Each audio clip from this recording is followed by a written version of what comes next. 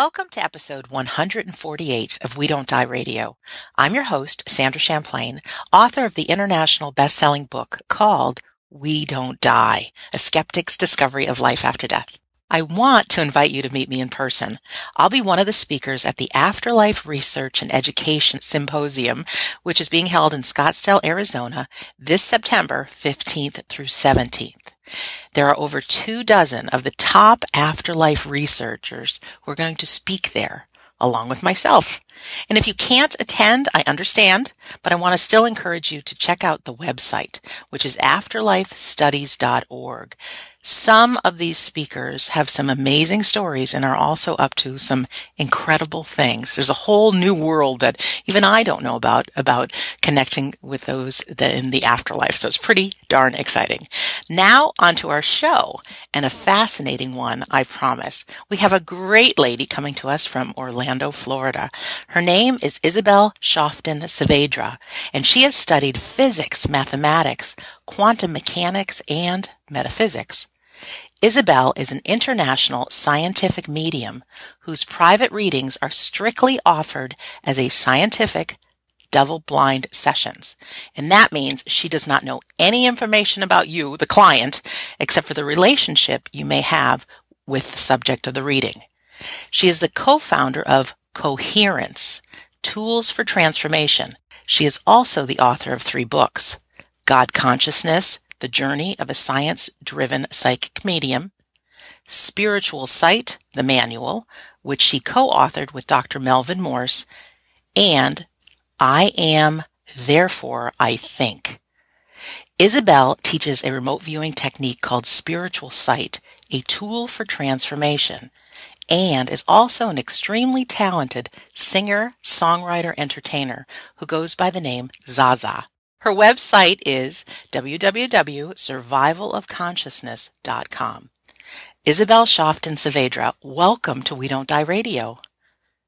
Thank you very much. Thank you for having me. I'm thrilled to be on your show. Oh, I'm thrilled to have you.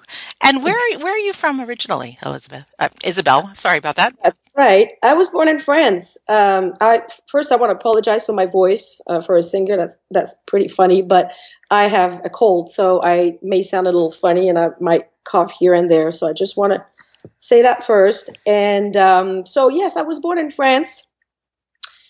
I'm not going to say many years ago, but a good few years ago. And I spent about 26 years of my life in France. Mm-hmm. And that's where I did the bulk of my studies as far as academics. And I started working in France in the world of event planning.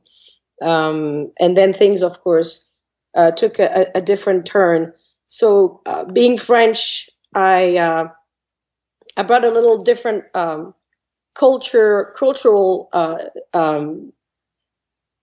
I'm sorry, I I have to cough. It's okay. It's okay. So yes, being from France, I have a different cultural aspect on things and on life, and also the matter of life after death. And on my course to becoming who I am today, I used both my cultural similarities and differences to integrate some ideas about life after death. Yeah, I'm really excited to hear your story, because when I was on your website this morning, first of all, I had your songs playing in the background as I was reading your website, and it was awesome. You have a beautiful, beautiful voice. Love it. And I don't mind the cough. I've done plenty of these episodes that I've had a cold, so it just is what it is, and I'm glad we can spend this time together. But could you tell us, how did you, maybe even as a little girl, was there something that opened you up to science and spirituality? Where did your journey begin? Well, it began when I was a little girl, and my dad was a scientist. He was an engineer. He studied physics and mathematics with Professor De Broglie in France, who is the brother of the famous De Broglie, who is the father of the quantum mechanics theory. Wow! And so he was passionate about science and physics, and so he would always take me outside at night, and we would look at the sky, and we have a beautiful sky. I'm from Normandy, and back then there was no pollution. So the sky was beautiful, especially during winter. And he would teach me the constellations and a little bit about, stars and planets and galaxies. And I got fascinated by that. Sure. Fascinated because I was looking at the sky and I was wondering what's out there and how big is the universe and where do we come from? And so all these questions came to my mind very early on. And I was asking my dad lots of questions, and he didn't have all the answers. And I was asking my mom some questions. My mom is not a scientist, but she's very, very attuned with people. She's a very compassionate person. She is very empathic. And so I was also asking her these questions, and she was raised Catholic, so she tried to give me some answers within the religious realm, and those answers were not really didn't really fit what I was looking for. Right. So I was left with a scientific approach and a spiritual approach, but neither one of them were actually giving me the full answers that I were looking for. So very early on, I started to be fascinated by the big questions. Where are we coming from? When did the universe start? Do we die? And if we die, we do die, but we don't die. We know that. But back then, at age 10, my first grandfather passed away, and I was shielded by my family from the funeral, from everything, and it triggered even more questions. Sure. Where are we going when we die? Is this really the end? Because according to my dad, when we die, we're done. My dad was a very, very conservative scientist. And my mom was like, no, when we die, we go to heaven. And I'm like, where is heaven? What is this? So many questions. And I didn't have the answers. Neither one of them were able to give me the answers that I were really looking for. Right. So, so what I did was as I grew up, I started to ask around, and I became fascinated by metaphysics. So I started to, a lot of kids do the Ouija board and that kind of things when they grow up. And I got into that, but I got into that really I was extremely, extremely fascinated by it. And one day, I was about 12, I told my dad, look, I understand that what's around us might not be anything paranormal, but if it's anything normal, then we should be able to, with science, we should be able to really document that. And I want to do a table tipping session with you since you're a scientist. Would you do it with me? And surprisingly, my dad said, okay, you know what? I've had enough since, you're insisting, you're obsessed by that. I'll do it with you. Nothing will happen, but I'll do it with you. And at least I will prove to you that nothing will happen. Isabelle, you have to explain what a table tipping session is as your explanation, because we haven't talked about this too much. Some people might not be familiar. You're sitting around a table, preferably a wooden table. Don't ask me why, but that's the way it is. And you place your hand above the table without touching it. And you try by the power of your mind to make the table move. Okay. Sounds crazy. Sounds crazy, right? Right. So, and I told my dad, I want to do this. And he said, okay, I'll do it with you under one condition. I don't believe in this spirit mumbo jumbo thing. So I believe in science. So I believe that there might be some forces that we're not aware of. And I believe that there might be some power of our mind that we're not aware of. So if we do that, this is the way I want to do it. I want to do it through our mind. We're going to think the table is going to move. We're not going to call any spirits or anything because I don't believe in this and I don't want this. I said, fine. I'm fine with that. I was 12. I was like, okay, as long as we do it, I'm fine. And so we sat around the table. We invited my sister, who's 12 years older than me. She's a veterinarian, so she's also into science. And and she was already a vet back then. So the three of us, we sat actually at my uncle's house because they have a big, round, nice table. And we sat for about 10 minutes and nothing happened. I was so excited. I could feel the energy going through me. And I remember having tears coming out of my eyes.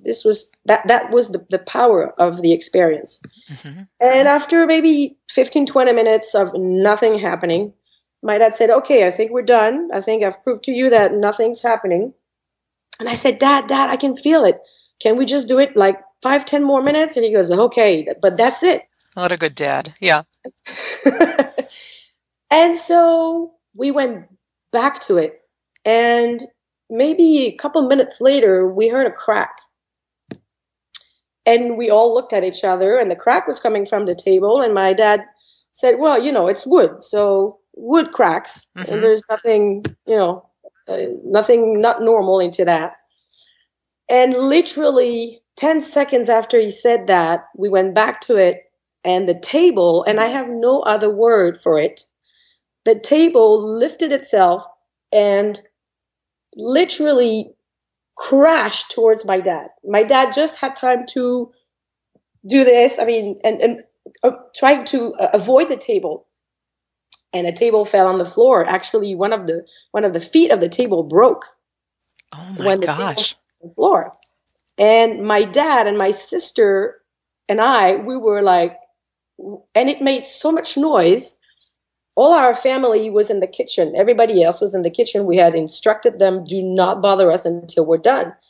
And it made so much noise that everybody came out of the kitchen running, asking, what happened? What happened? And they saw the table on the floor.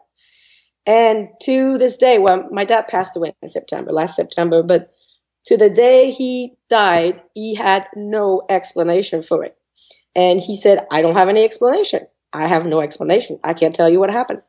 I know I didn't touch it. I know you didn't touch it. I know your sister didn't touch it. I have no idea what happened.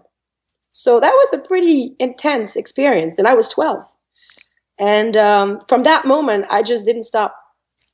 Of course, you want to know what else, what's possible. Oh, wow. So it was fascinating. So as I grew up, I really became interested in the idea that there are indeed probably either forces or ways we can work with our mind that we don't know how to use in our everyday life. And if we train ourselves to tap into these type of either information or forces I didn't know, it took me years to understand and to think that, and to come to today where I think I have a pretty good idea of what it is, that we can tap into that and indeed realize that we have much more power in us than we think we do. Yes. So when I was fast forward about 8 years, I'm now in Paris. I'm from a small town in Normandy, but I moved to Paris to study for college. Mm-hmm. And as you know, college is tough. And I was going through actually my dad being a scientist, and I wanted to be, back then I had decided I wanted to be an astrophysicist. Wow. So I went to college to study math and physics in a very intensive type of college that I don't know if we have that here in the U.S., but it's called cram school. Basically, you go to college and you learn in 1 year what you usually learn in a university in 2 years. Wow. That's hard work. Literally cram math and physics in your mind until you can't take it anymore. So I started with that.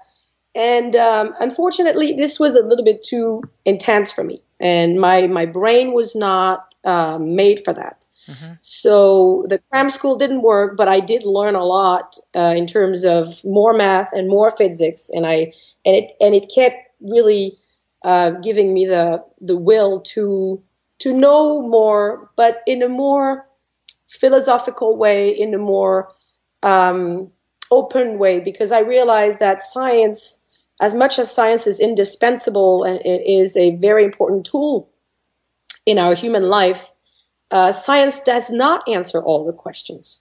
No. It does not. So, and I had the perfect example when when my grandfather died and my dad couldn't give me the answers. All the answer he had was, well, we die and that's it. But I said, we die, that's it. It doesn't really, I don't feel it that way. Mm-hmm. So when I was in college, my second grandfather died, and it was very tough because I was very close to him. And he was a violin player. He was into music. He taught me how to play the piano. And Nice. And I remember being with my parents, and when we received a phone call from the hospital, my parents told me to go to my grandma and keep her company while they were going to the hospital. And so I went there, and after saying maybe an hour with my grandma, she said, she was going to retire to her bedroom because she was tired. And I was instructed to stay with her, so I stayed with her downstairs. It was the living room where my grandfather used to play his violin and practice. And I laid down there on the sofa, and I kind of drifted, when you drift in that state of consciousness where you're not asleep, but you're like on the edge of being very attuned with everything around you. Yes. And again, at that moment, I didn't know what all this meant. But now I know this is what happened. And I turned my head, and all of a sudden, I saw my grandfather. He was right there. I saw his head, and his head was right above his music stand where he used to have his music partitions. And at the time, stupid me, I completely freaked out. I was 18 or 20, I don't remember. And instead of embracing the experience and saying, oh, pape, that was the way I called him, I ran out. I can understand. It's one thing to believe in this, but all of a sudden to see his face there, that can I be ran scary. out. And Sure. would that be today? I'd be like, I would be striking a conversation with my grandfather. Mm-hmm. But I ran out and never told my parents what happened. But I knew at that moment that there was definitely more than just death. Yes. This was just way, way too powerful and way too real, more real than reality, really, that I couldn't dismiss that. And so I went on and studied in college. And from that moment, I started to have experiences. I was living by myself in Paris, but those experiences that I had were not good ones in terms of what was happening. The two main experiences I had many little ones, but the two big ones that really were very powerful to me was when it was after college. Now we're after college, and I started to work in this event planning company. And I was having lunch with my colleagues, and we were just chit-chatting after lunch in the little hallway of the office building. You have to understand that in Paris, all the office buildings are like 5-story high, mm-hmm. and there's a little courtyard in the middle. So all buildings, everything is built from the Haussmann era in the 18th century, so 19th century, sorry. So that's how all the buildings are built. So when you're in a little hallway, you have a window, you can see what's happening in the courtyard, you can see what's happening in the buildings that are on the other side of the courtyard. And I was talking to my friend, and all of a sudden, I see on one of the windows in the 5th floor on the building on the other side, a gentleman wearing business attire, slacks, and a white shirt, just walking by the window. That's all he did. He walked by the window inside his own office. Mm-hmm. And I stopped talking. I remember it was so powerful. I stopped talking to my friends, and I turned around. All windows were closed. So, and I, with a voice like I'm talking now, like I'm not screaming or anything. Mm-hmm. I felt like I was talking to him, and I said, "Why do you want to jump?" And my colleagues looked at me and said, "What? What did you say?" I said, I don't know. I feel like this man wants to jump. And they're like, well, you're crazy. And they looked, and he was not even in the window anymore. But it was so powerful. I was very, very distraught by that feeling that I just had. So we finished our conversation, and then we went back to work. And around 4 p.m., I will remember that for the rest of my life. Around 4 p.m. that day, it was a Friday afternoon in September, I heard the biggest, weirdest, loudest noise I could ever think about. And instantly, everybody in the office was like, what was that? And instantly I knew. And I said to them, he jumped. And unfortunately, I was right. He did. Ooh. And I felt so distraught. So I was just a wreck. I remember my manager dismissed me for the day. She said, you go home, and because I just couldn't take it, because I knew. And I was like, I knew he was going to jump. And from that moment, I was like, man, if I know it and I can't do anything, what's the point of knowing it? Right. And that's when everything really started to spin into either I had two choices. Either I just decided I don't want this anymore. I don't want to feel that, or I want to know more, and I want to do it until I know all of it, so I can help. Sure. So I can do something. And of course, I chose the second solution. Yes. And from that point on, I just bought every single book on the planet about everything that had anything to do with intuition, psychic mediumship, quantum mechanics, physics, because I thought maybe I could find answers there too. Yes. Self-help books. I mean, all the books that could be touching the subject of spirituality, science related to consciousness. Yes. I bought them, and I'm not going to say I read them all, because there are still many, many books, but I did a lot of reading. And while I did a lot of reading, I started practicing. And I figured, if this comes to me unwillingly, maybe I can work it so that it comes to me willingly. And little by little, I realized that our brain has the capability of doing a lot of things that we are not aware of. And it's not a gift. I really am I'm always very amazed when people say, oh, I have this gift. I'm like, I'm sorry, this is not a gift, because it's a brain capability that we all have. We all are born with it. Now, the analogy that I always do is we all learn with the capability of playing the piano. Right. We can all learn how to play the piano. Now, not everyone is going to become a Mozart, right? Right. But we can all learn how to do it. And I think with intuition, it is exactly the same. You want to call it intuition, the sixth sense. I actually believe we have more than sixth sense. I believe we have up to 8 sense, and the 9th sense being the globality of everything. To me, we have a sixth sense, and then we have a 7th sense, which is the sense of knowing. When you say, I just knew it. See, I knew it. That's another type of perception. And then this feeling of being connected with everyone, that's, again, another sense. And we all have this capability of working with that and working our brain like a muscle. Of course, I know it's not a muscle, but working our brain to create maybe new neural pathways that will help us next time we want to willingly make the connection, get connected easier and faster. When we learn how to ride a bicycle, it takes critical thinking first. Yes, because we have to learn how to place our feet on the pedals, and then we have to learn how to hold the handles, to balance ourselves.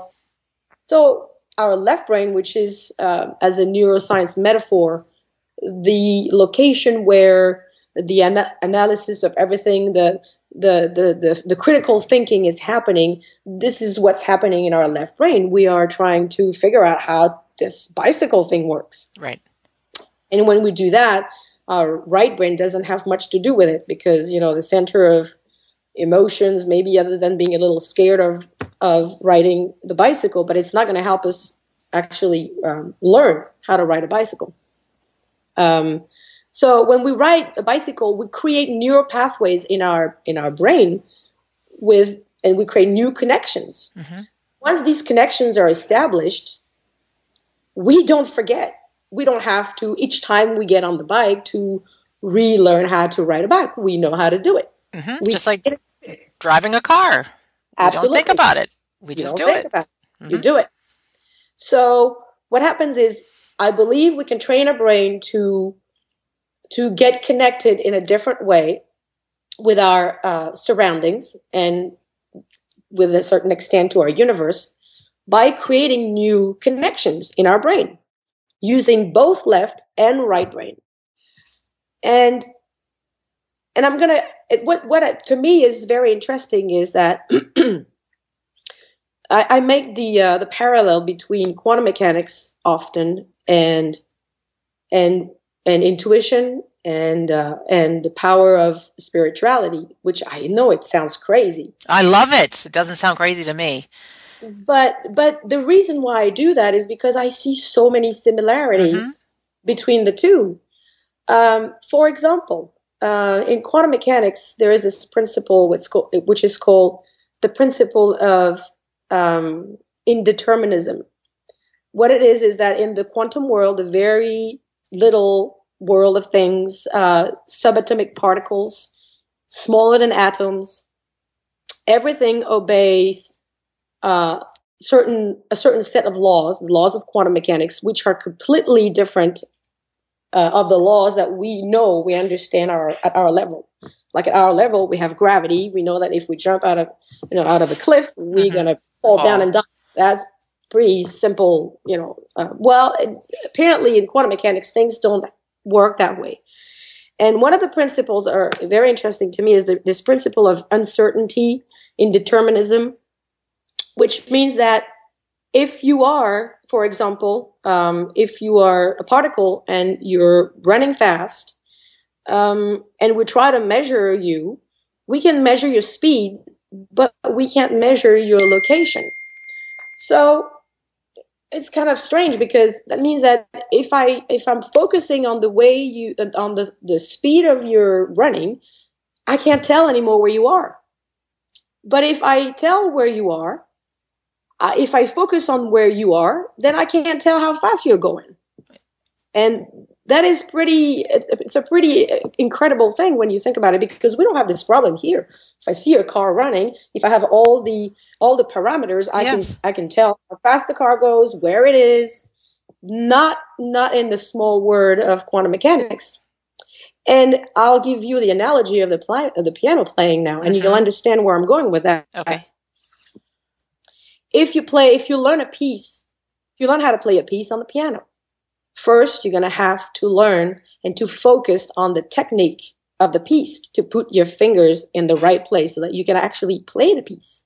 Right. When you do that, you can't focus on the emotions of the piece. It's impossible. You can't not learn how to put your fingers on the keyboard and learn how to play the piece. So remember where and when and the sequence, and bring the emotions at the same time. Impossible. And so when you focus on the technique, you learn the ability of feeling the piece. And if you try to feel the piece first, you'll never learn how to play it. Right. So it's very similar to what happens in quantum mechanics.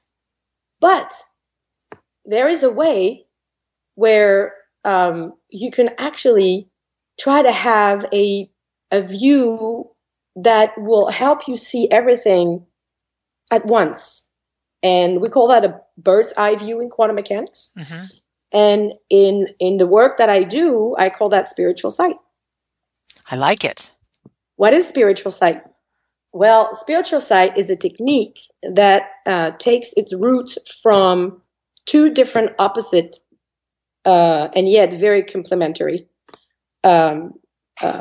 trends. One is modern science, with the work of neuroscientists, physicists, and actually a psychic medium. The technique was actually started in the 70s, and it bared the name of controlled remote viewing.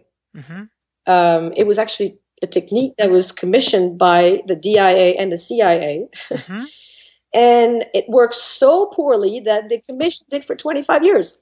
Yes. If you see what I mean. Yes. So it was a big success. For 25 years, the government used this technique to try to figure out what was going on with the Soviet Union, because they were interested in that mainly. And the whole thing was about military and spying, but they were using mind training technique to remote view sites in the Soviet Union, meaning blindly figure out what's going on there. So the technique that I use is a part of that, but it's blended with ancient Buddhist wisdom and philosophy. And the reason we do that is that because the technique that was put together in the 70s had absolutely no wish or no will to better humanity. And that, to me, doesn't work. Whereas Buddhism has the only purpose of the Buddhism philosophy is to better humanity, mm-hmm. to be more compassionate, to be more empathic. And I believe that if you actually are more empathic, more compassionate, it actually even opens you even more to gathering information that you would not be able to gather otherwise. Right. So when you mix the two techniques or the two philosophy or the two scientific protocol and philosophical protocols, you come up with a technique of mind training, spiritual sight, that helps you gather more information, because it's all about gathering more information. And the fact that our loved ones don't die, it's actually information.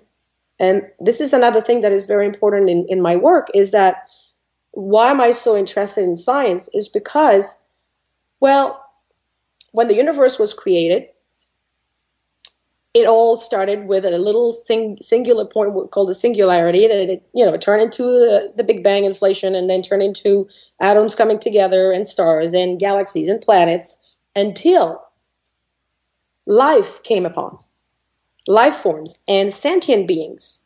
And the very interesting part is that in science, we have answers for a lot of things. Mm-hmm. We have answers for all that caused the effects that we see every day. Everything in the universe obeys the law of cause and effect. Everything, except that little singular point of the beginning, which we have no cause for it. But when we come to the creation of sentient beings, there's something more that came upon that didn't exist before. And we're not the only ones, obviously. There's, 25 probably sextillion planets in the whole universe. So chances are we're not alone. Right. So when sentient beings came upon, something more came upon. And it's the fact that sentient beings also obey the law of cause and effect, but they also have their own. We have our own law of cause and effect called karma, and that's related to Buddhism. Mm-hmm. So we obey the law of the universe. We also obey the law that we created ourselves. And according to Buddhism, and somewhat what I believe in, I believe that sentient being, consciousness, if you prefer, is really at the beginning of everything. We are missing that little cause at the beginning of the universe in science. We don't have it. Right. I believe I have it. And it's called consciousness. I do believe consciousness is at the origin of everything. And consciousness is information, because whatever is in the universe, whatever was at the beginning of the universe and is still now with us, mm-hmm. It's all embedded in the fabric of the universe. What I'm saying now, even if it was not recorded, is already out there. It's information. Right. It's a lot of ones and zeros, and it's information. I am information. You are information. Mm-hmm. And I'll tell you why I believe we are information, and I'm going to all tie it up with the fact that we don't die. Okay. Is that there are three kinds of death. One is the medical death. We all know it's when the brain has stopped, Mm-hmm. and Body stops, heart stops. Yes. we're done. This is it. This is the medical death. Mm-hmm. But until you're declared dead legally, you're still not dead to the government. So that then there is the legal death. Okay. So you can be medically dead, legally dead. However, there is a third death that we don't think about and it happens all the time. It's called the information theoretical death. And it's real. I mean, it's out there. Neuroscientists talk about it. Physicians talk about it. What is information theoretic death? It is what makes you. And what does make you? What does make you? It's who you are, the things you like, the things you've done, your memories, and all that makes you as a sentient being. Mm-hmm. You could be medically dead, you could be legally dead, and still not theoretically information theoretically dead. Example, you could have somebody dying on the operating table, being legally declared dead in the next 5 minutes, Mm-hmm. still having an NDE, and come back. You never lost your information theoretic you. Never. Okay. And so, for me, the information theoretical you is what is you, really. Consciousness, pure consciousness. Yes. And for me, pure consciousness never dies. It's part of the universe. It's part of who we are. And it's spaceless, timeless, which is why we can connect with people whenever, wherever. And it goes on. And the work I do is I train my brain because I know our brain has the capability of reaching out to this information Mm-hmm. and tapping into it and bring it back. And I also even go further, and I talk about it in my latest book, I Am, Therefore I Think. I believe information is not passive. I believe information is actually active. We do part of the way, we go part of the way, and information also has the capability of coming to us. That's, if scientists were listening to me, they would be like, that's completely metaphysical. There's nothing. This girl is crazy. Yes. Don't listen to her. It's true. It's true. But, there's a lot of science that is also metaphysical. The fact that, science says that we have this singularity that turned into a big bang, into a universe, and we don't have any answer for that little singularity, and we come up with all kinds of weird theories.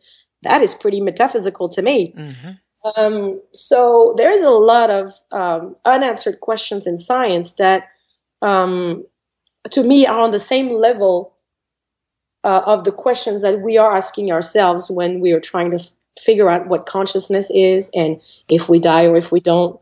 And I think that science today has reached a point where it has to work with, and it needs philosophy and spirituality to continue working towards finding answers. Mm-hmm. I think we came to a point where there's no way today, with the understanding of science that we have, we will be able to find scientific answers, because we can't replicate. Because about science, scientific reasoning is that you have to replicate. You have to be able to replicate stuff, an experience. If you can't replicate your experience, then you have no ground in any theory. Well, there are a lot of theories that are out there that can't be replicated because there are just thought experiments. A lot of quantum mechanics is based on thought experiments. And it's pretty metaphysical to me, if you ask me. So I think we are on the same level today. And science doesn't have the right to say that what we do is not grounded, because it's grounded. And in a nutshell, that's what I think today. Yeah. Well, Isabelle, I want to bring up, you have a great quote on your website, the Jules Verne. I don't know if you have that handy. Oh, yes. After-death communication is to reality what Jules Verne's From the Earth to the Moon was to science, a true story waiting to be proven. Absolutely. I love that because Jules Verne had that book forever ago, and mankind made it a reality. Absolutely. And he made so many predictions, actually. What Jules Verne wrote came true.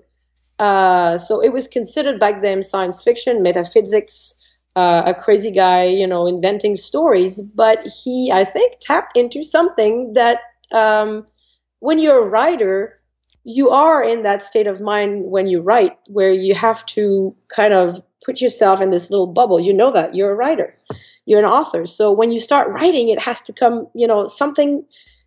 Back then they will call it a muse, but it might not be just a muse. It might be that your brain is able to tap into things, into information that is readily out there. The present, the future, the past. To me, there's no time.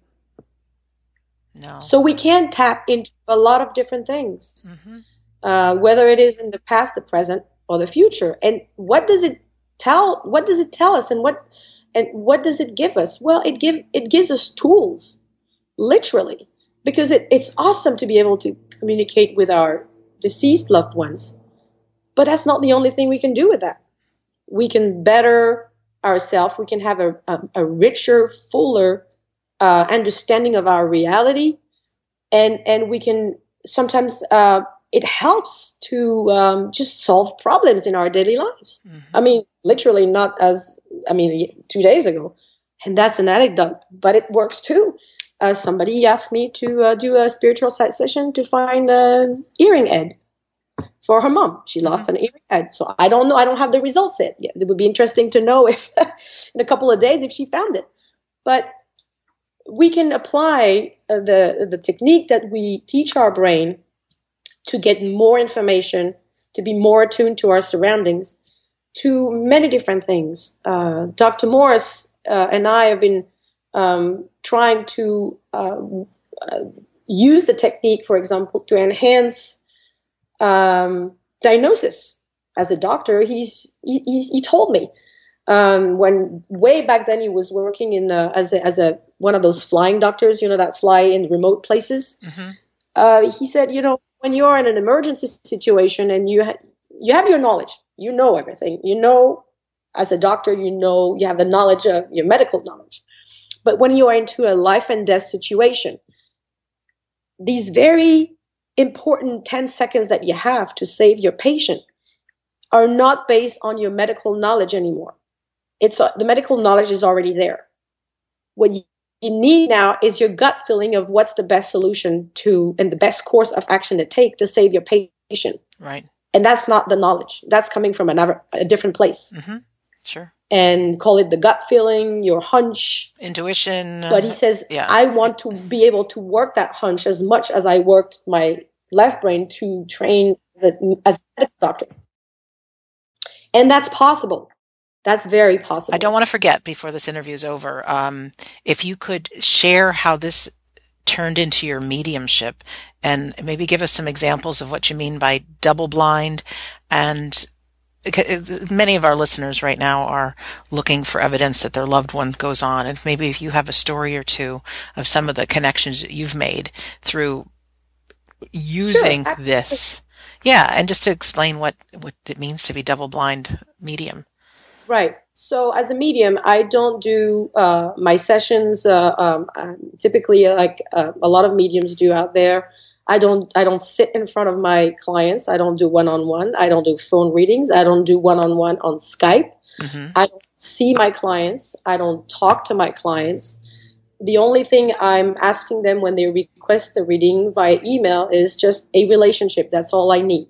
I want a relationship so I'm able to connect with the right person, and I'm just not going astray and try to connect with many other people. So if you want to connect with your daughter or with your mother, that's all I need. And I don't want to know anything else. And I don't want to, when I do the reading, I usually do it within a 14-day period, a 2-week period, let's say, from the moment the reading has been confirmed. So why is it double blind? Well, it is double blind because in science, when you create a double blind experiment, neither side of the experiment should know what the other side is doing, so that it creates more authenticity and more validation about the experience and the experiment. So the double blind part of my experiment is that I don't know anything about my client. I don't see them. I don't talk to them prior or during the reading. And my client doesn't know when I'm doing a reading within this 2-week period because I don't tell them. Great. They only know when I do the reading when they receive the email. It could be 2 days after they order it. It could be at the very end of the 14 days. It's whenever I feel like it, whenever I sense that it is the right time to do it. But they don't know. So all my readings are done this way. I don't do stage readings. I will never do it. I don't want to do it. So plus, I believe there is a kind of a decency into when you share personal information, you might not want to share it with, 500 more people. Right. People are fine with that, and it's okay. But I know that there are people that prefer to have a more intimate kind of environment. So that it works perfect. I've had many great experiences doing readings, from connecting with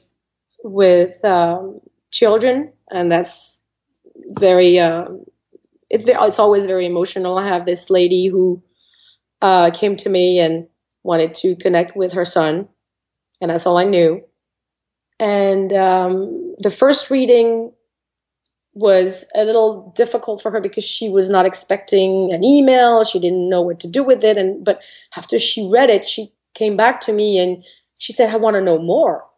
And so as I did more readings, I got to get to know this person and his son without having her telling me anything about him.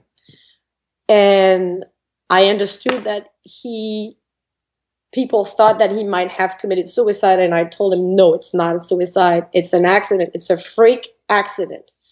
And when I told that to her, it was just such a relief. Absolutely. For her to understand that, because her gut feeling was telling her that, but she didn't trust her gut feeling because everybody else was thinking, that might be what it is. And from that point on, we got a great relationship with his son, and he kept telling me, different things. And the last reading I did for him, and I think I quoted what happened on my website. I kept hearing the song of Michael Jackson, ABC 123, ABC 123, in my head. And I told her I have no idea why, because that's also one important thing. When you get the information, trying to interpret it is a big disaster, because your frame of reference is completely different from the frame of reference of the person you're trying to connect with and of the person who's requesting the reading. We have two complete different sets of lives, of DNA, of ways of understanding things. So if I'm trying to interpret things, I will most likely get it wrong. It's normal. So the important part is to get the information and deliver it raw. So I delivered it raw, because if I had tried to interpret, okay, why is he trying to give me ABC 123? Is there any meaning behind it? Right. And your mind is starting to think instead of feel, and then you go, you're done. This is wrong. So I just gave it to her. And they were in a hotel room when she received the reading, and she said, I read it late at night, felt peaceful, went to bed. Next morning, we left with my husband, and I was thinking of him and about the reading, and we got in the car and we turned the radio, and ABC 123 from Michael Jackson went on, first song. So I didn't need to interpret that, because that's the meaning. He was just trying to tell you, hey, I'm here, Exactly. And that's all we need. That's really all we need, is to know they're here and they're okay. Another example that was a pretty powerful one. I read a man who was in a coma 4 years ago now. His name was Dustin. And I didn't know. What happened was I was pinged on Facebook by a lady who was part of this group of consciousness that I had, and a friend of a friend. And she said, "Hey, I have this friend I would like you to read for." So I did the reading the way I usually do, blind. Yeah. I sent her the reading, and that night she answered me like, "Whoa, whoa, whoa." So long story short, Dustin was in a coma because he had a very aggressive form of brain cancer. He had an operation, and his family was very distraught because he was not doing well, and they were wondering if he could hear them or communicate. Well, because he was in the deepest coma of possible on the scale. Okay. So no communication, nothing.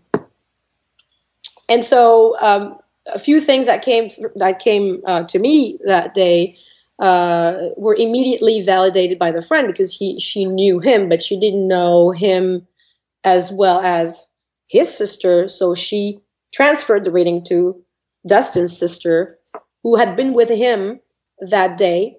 And in the things that one of the things that he said was, "I want my music. You guys are not giving me my music. I want my music. Play my music for me." And then the sister confirmed that afternoon they were sitting with him, and they would, as they were talking to him, they actually asked him, knowing that they would not get a physical answer, but they actually asked him, "Do you want us to give you your music?" And he gave me the answer. So I transferred the answer, and the answer went back to the sister. So she got the answer. The next day she brought the music. He gave me so much information about what he wanted. I want this to be changed. There's this on my wall. This is too bare. The windows are on this side. There's 2 doors on the right side. There's this and that. And then he gave me information about, actually the first thing he said was cat. And I was like, great, but I've learned not trying to interpret that. I just wrote cat. Yes. And then Dustin's sister transferred the reading to his wife, to Dustin's wife. And she read it. And it took her about a good week or so before she actually sent me her long, long email with all the validations. And she said, "Cat, first thing you said. We had a little cat, and the kitten actually died in quite a horrible accident. We're not going to talk about that." So they were all very distraught about the cat's death, the kitten death. And they had told each other that if one day one would die before the other, that they would, check the cat, make sure the cat was okay. And that was the first thing that came to me, the cat. Cat is fine. But the most important part for Dustin's wife was when he told me, and I heard in my mind's voice, Tuesday, Friday. And again, I learned not to interpret that, because if I tried, that would probably be wrong. And I just wrote it down. I said, he keeps telling me Tuesday, Friday. I don't know why. Turns out, because of the severity of his case, he had to be transferred to a hospital that was further away from where his wife was living. And that, well, she had to work, they had a big family. He was a young father of 6 children. He was only in his early 30s, but they both had 6 children together. Wow. So lots of work. And so she was only able to go see him and make the drive on Fridays. And she would stay with him until every Tuesdays. And then on Tuesday, she would leave again, go home for 2 days, and then come back the next Friday. So Friday or Friday, Tuesday. And that was her pattern. That's when she was going to visit him every week. And he knew it. So that was for her the very important part of the reading. Among other validations, this was for her the most powerful, because he knew that she was here with him. and when she was here with him. He also knew what his sister had asked him, since he had given answers. So to them, it gave them a lot of comfort. Unfortunately, Dustin passed away about 2 months after the reading. Mm-hmm. It gave them a lot of comfort knowing that they could actually speak to him and he was there. And the coma didn't mean anything. The fact that his brain was non-functional didn't mean a thing. He was Dustin. He was there. His sense of humor was intact because he gave me a few points, which I don't remember exactly what it was about, but I think there was a point about fishing and another one about a truck, and that his wife confirmed, and as some kind of joke that they had, and mm-hmm. he had his sense of humor intact. So you see, the information theoretic him was there, intact. And I think that was, to me, one of the most powerful reading I've ever been given to do, because I was not communicating with someone who had passed away, but someone who was actually alive but unable to communicate, which to me was like, man, so we have to be careful. We have to understand that we don't know everything about science, neuroscience. There's still much more that we need to learn, and that we are much more than a body with a brain. We are consciousness, and consciousness is who we are. And that's why I wrote I am, therefore I think, because you don't need a brain to be who you are. You are first, and then you have a brain who helps you basically manifesting who you are. I am, therefore I think. Yeah. And this reading was, to me, the best proof that this is the case. And you wrote a song and have a music video. Right. That I was so pictures. Inspired, and so this reading really, it was a little overwhelming to me at the mm-hmm. beginning. Now it's great. I embrace it. I embraced it back then, but it was overwhelming because after that, we shared, things. Once the reading was done, then we had an open conversation with Dustin's wife and Dustin's friend, and I said, I have this song that is just coming to my mind, and I want to write it. And I asked Dustin's wife, I said, would you be okay if I write a song? She said, yes, of course. And she was kind enough. She's a wonderful photographer, and she was kind enough to send me all kinds of pictures of him and their family. And I just teamed up with one of my best friends, Danny Donati, who is a film composer, an award-winning film composer, and he wrote the music and I wrote the lyrics, and the song was done in 3 days, and we brought in great musicians from the Philharmonic in Orlando, and we just did that song. What's the name of the song? It's I have it in English and in French, so I have two versions. Okay. The one in English is "Can You Hear Me," mm-hmm. and in French is "M'entendez-vous." Wow, beautiful! And it's on iTunes, and but it's I mean, you can listen to it for free on YouTube. It's just I felt I had to put it down into words and into music, because music and words are part of, what we use our senses. Our senses are, the five senses is the sounds, the images, and all this together is, with the sixth sense, the seventh sense, and the eighth sense, to me, all this together is what I call coherence. Yes. Yes. For our person listening to our conversation right now, just if you're listening to this on YouTube, you can scroll beneath this episode, and I actually have a link to Isabelle's website and also to her musician website where you can listen to this song. Okay. And then also, if you go to WeDon'tDieRadio.com and click on episode 148, I have a picture of the beautiful Isabelle and also links to her books and to her websites, just to make it easy. Isabelle, we only have a few minutes left. Is there something I haven't asked you that I should, or you want to share? Or even for me right now, I am absolutely fascinated by this conversation. Which book of yours should I check out first? I mean, what do you think is the best way to get started to learn more? Because this is just the tip of the iceberg for me, and I've done some remote viewing and studied with Russell Targ and done some many different things, but it's like I'm thrilled that somebody's making this science spirituality connection, and I want to learn more. How would I get started in that? Well, of the three books the two books that I wrote and the third books that I co-authored, Mm-hmm. the first one is more an autobiographical kind of books, which also intertwines with very layman scientific concepts. So it's my story and little nuggets of science in between. That's God consciousness, So the it was journey kind of of a science-driven that's psychic medium. consciousness. Right. Okay. Right. So it is my journey from when I was a child. You heard the story now on the radio to pretty much 5-6 years ago. And after that, there is spiritual side is really a manual. So spiritual side is if you want to learn how to remote view, if you want to learn the technique, the mind technique of remote viewing and spiritual sight. This book is a manual. So when you read it, you are going to learn how to do it. I usually sell this book when I have classes because I can give the class and have people refer to the book. Mm-hmm. But you can read the book and learn by yourself. There's no problem with that.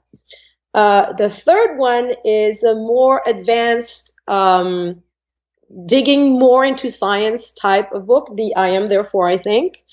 So the first 7-8 chapters are scientific concepts that I tried to bring into layman's term, but I felt like I needed to explain what the quantum mechanics principles are. There are 7 of them. I felt like I needed to explain what certain concept of cosmology about the origin of the universe are about, so that I could bring the science, the spirituality, and the intuition after that and tie the two together so people can understand where I'm coming from. Mm-hmm. And so it might be a little scientific at the beginning, even though it's really in terms that everyone can understand. But then after chapter 8, I talk really about why I needed to bring this, and I ask all the questions that we are all interested in. Is consciousness something that just comes within a fetus in the utero and then dies, or is it something that goes on? Is it something that is static? Is it something that we can interact with? What came first? The egg or the chicken, consciousness or the brain. So I have a discussion like that from the chapter 8, 9 towards the end, chapter 17, I believe. So pretty much half of the book is getting the reader familiar with all those weird concepts of quantum mechanics. They're actually pretty exciting and fun to me. Yes. The fact that you can be in two different places at the same time is kind of cool. The fact that you can go through a wall and part of you is still on the side of the wall, but the other part of you is on the other side of the wall, and it's all okay, And so when you think of all these principles and you try to tie them with what we think consciousness is and can do, it all works together. It all works. I don't have an equation to show that it is the way it works, but I have experience and experiments every day when I do my readings that show that there is a tie. I'm sure of that. And so the third book is more into that kind of a direction. Mm-hmm. I'm excited, Isabelle. I know for myself after taking a course on remote viewing and just really, like I said, the tip of the iceberg, but if I could see what's in a photograph that is in an envelope, or if I could tell what's on a friend's dining room table 2,000 miles away, it opens the door to we are much more than just this body. And I was always raised, and not faulting my parents, but they did the best they could. We have to see it or experience it to believe it. And just even a simple example is we cannot see the wireless internet around us, yet it's very, very real. And so we can't see our deceased loved ones with our eyes, but with our mind sight and tapping in how we do, it's very real, and so I can't wait. I think I'm going to get your second book just to start with that. Why don't you give me your address and I'll send it? I don't mind purchasing it because I think this is fun, and I really we'll just close out the episode now. I'm really excited that you have this passion because it's talked about a lot of times that that science, there's no connection between science and spirituality. I'm like, there's got to be, somebody's got to be onto this, and to know that you and whoever you work with as well, it's really great. Lisa Smart and Melvin Morse, Dr. Melvin Morse. It's not Linda Smart, by the way. It's Lisa Smart. Lisa Smart. Okay. Very good. Lisa Smart is a linguist, and she had studied the words of the dying. And she has a new book called Words at the Threshold coming out. Mm-hmm. Very fascinating about how we can learn how to connect with the people who are dying, who are literally starting to progress into that other dimension of nonverbal consciousness. Wow. That's her forte. And Dr. Melvin Morse has years and years and years of NDE study behind him with Professor Raymond Moody, Life After Life. Yes. All together, the four of us will actually, we are co-creating a conference that will happen next April in Tucson called Coherence Conference. And we'll talk about all this together. Wow. When you have those links ready, please let me know and we can talk again and I can share. And we're in the planning phase, but it should be ready within a couple of months. Yeah, I've talked to Dr. Raymond Moody on this show, and he did mention some of this. I thought, oh, awesome that you're all together. Well, Isabelle, thank you so much for being our guest today. Pleasure. Oh, it's great. And your website is, if you want to share, www.survivalofconsciousness.com, all in one word. Mm-hmm. And how about your music website? Because that's fun. It's www.zazarmony.com. And what a talented musician you are. Really a beautiful voice and beautiful. I encourage everybody to check out that music video. And you've got another one on there. And for our listener, thank you for investing your time today to listen. I do think it's been of value because it was to me. As always, if you visit our website, which is wedon'tdieradio.com, and if you click on the Insiders Club, I don't spam you with emails or anything, but you can receive a free copy of my book, We Don't Die, as well as a very healing audio called How to Survive Grief. And also, I do encourage you, if you are interested, to come to that conference that's going to be in September, afterlifestudies.org. I mean, there's some really cutting-edge things going on in the world of the afterlife and living life, which is why I think this is all so important, so that you have a great life now, that we all do. So in closing, my name is Sandra Champlain, and I've been your host on We Don't Die Radio. And with all my heart, I believe that life is an education for the soul, and that your life will go on after this one, but your life here on earth is very important. So I want to thank you for listening, and we'll see you soon.